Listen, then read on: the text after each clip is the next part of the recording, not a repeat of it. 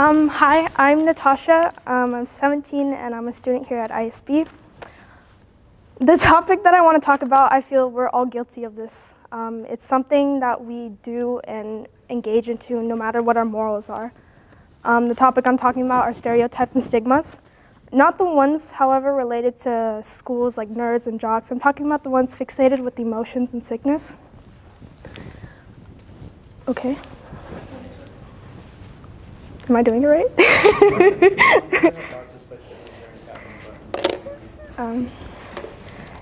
Yeah, so what is a stigma? It's a very powerful social process that uses stereotyping, prejudice, discrimination, power to imbalance, and it can really hurt someone because what I'm talking about within mental illness is very negative. Maybe you've heard some of the stereotypes. You're so bipolar. Just stop being depressed. I'm so ADHD all the time in class. I'm so OCD. Everyone with depression takes medicine. Do these sound familiar? Anybody? Yeah? Exactly. I bet you've heard these before in movies, classrooms, within your friends, and all sorts of that. Maybe you've even said them yourselves. I know I've said them myself. But the truth is, mental health, mental illness, disorder, disease, and their terms are really serious, and they can cause big effects on people who have to deal with them.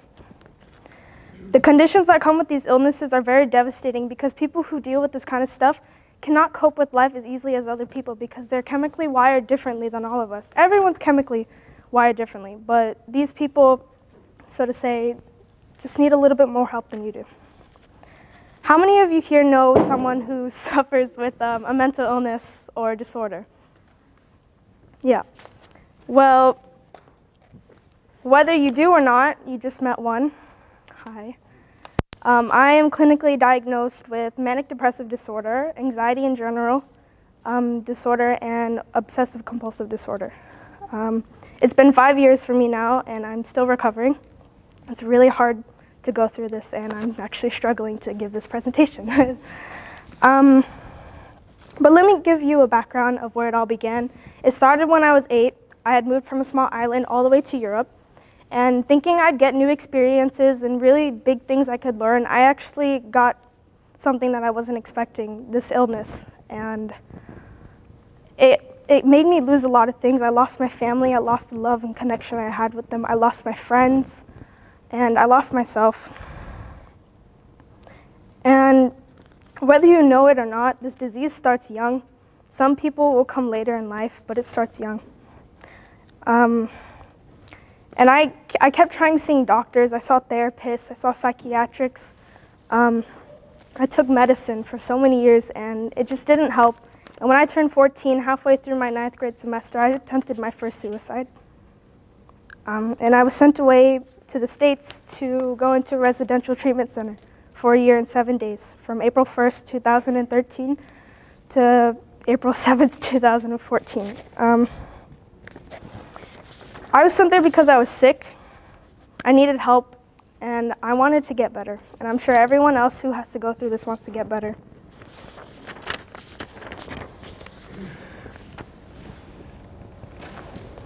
So I stand here in front of everybody that I've worked with, people I don't know that well, with the pressure of, will this stereotype ever end? Because I don't enjoy it. I don't like hearing in classes that this teacher is going to kill you because you don't hand in an assignment. I've actually heard these things before. The other day, a boy was like, I thought only girls got depressed. Like, really? Yeah, you were there, exactly. So, like, we're surrounded by these things, and it's no fun for me to listen to. Good, we're laughing. I need a little bit of encouragement. But as well as thinking that these stereotypes won't ever go away, that the people who have to deal with this kind of stuff are going to keep being afraid, and they're going to keep staying inside, and they're not going to come out. But I'm going to come out, and I'm going to keep surviving, and I'm going to show you guys it's not that bad. You know, most people receive flowers, get better cards, visitors, but when I was in treatment, I got phone calls every week saying, perk up. Like, I didn't already think about that, you know? But eventually, I really worked hard, and that's why I really want to tell you guys why this is wrong to use these kind of terms and statements. And if you look up here, these are just examples of what media, society, news stations, what they portray as mental patients' illnesses. I mean, how sexy is being a mental patient? Like, come on, like really. And then some girl carrying a teddy bear. I mean, when you look at me when I was recovering, I look nothing like that. I really didn't. I still don't look like that. Not do other patients ever look like that. And it's really disappointing because horror movies, horror films, videos, all sorts of stuff like that create characters like this to portray people like me, portray people who are behind you, in front of you, who could be dealing with this kind of stuff.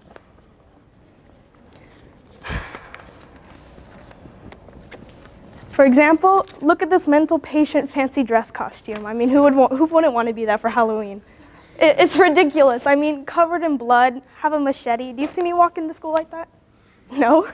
Like, it's shameful to me because I want to feel normal, but then I'm portrayed as this. And it's just really hard to deal with. Now that you've probably hopefully understood what I have to go through within the stigma, stereotypes, what my recovery was like. I mean, not everybody's story is the same, but people will have very big ups, very big downs, and it just varies, and that's something important to keep in mind.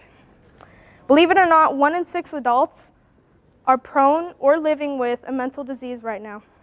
1 in 4 of adolescents are beginning to develop mental illnesses from situations of bullying, traumatic events. Maybe their brain was just chemically wired. These factors are continuous with genetics, environmental factors, all sorts of stuff. It's not just for attention.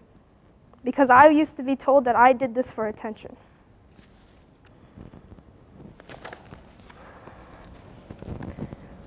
Here is a survey that I found online, and it's a stigma. It shows how stigma impacts people. If you see, all of them are above 50%. That's a lot of people who are impacted by this. Almost 91% for the first survey that they believe negative stereotypes are associated with mental illness, and it very exists in society. 41% of people surveyed that chose not to tell certain people about their illness because of embarrassment. You shouldn't have to be embarrassed about this.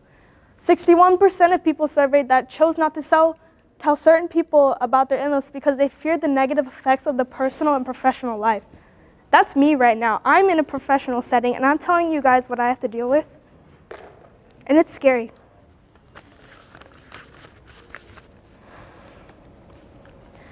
And for those that don't understand the difference between being sad and being depressed, let me explain to you.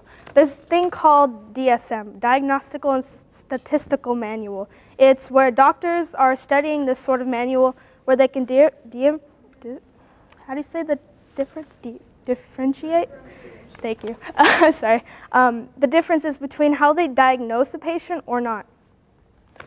This is an example of what depression looks like. It has fluctuations of several moods, and normal waves are in the center, and mania is all the way at top.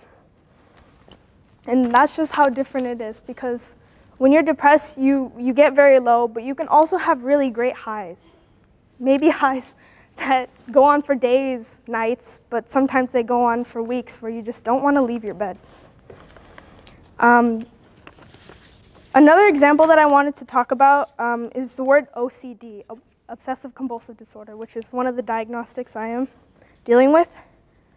One of the terms I mentioned earlier was I'm so OCD. First of all, OCD is not an adjective. It really isn't. I have OCD. It's not I am so. It's a general misconception because people like to think this term is related to being needy, being a clean freak, being so organized, but it's composed of so much more than that. People for hours on their day will do rituals and rituals of getting things done in order to not suffer from the severe anxiety of bad things occurring to them. I mean, I get up every day, I do the same thing in the morning, brush my teeth, get out of bed, tell myself, you're gonna make it today, just so that I don't fear of breaking down in the morning and not coming to school, then not coming to school the next day, and missing all these opportunities of getting through high school. And it really is 100% out of my control, out of other people's control.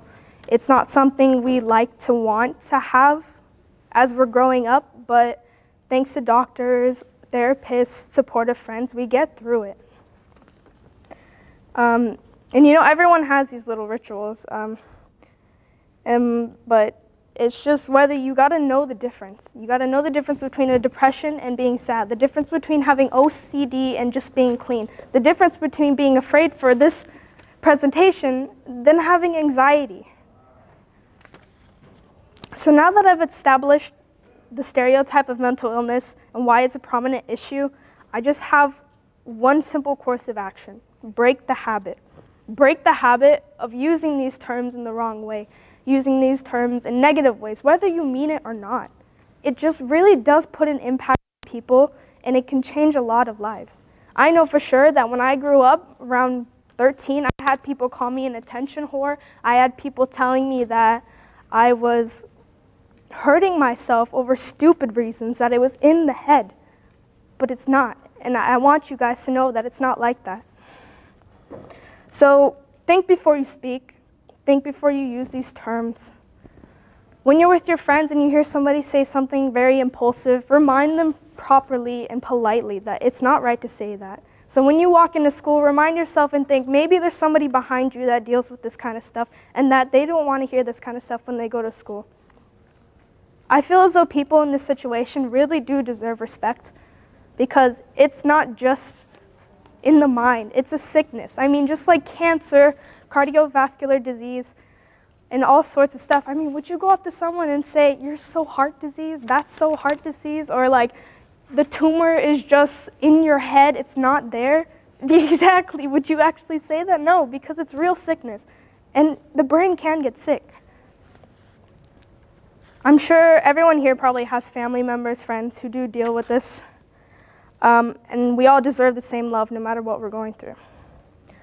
So I hope this really helped you guys think about it. Thank you.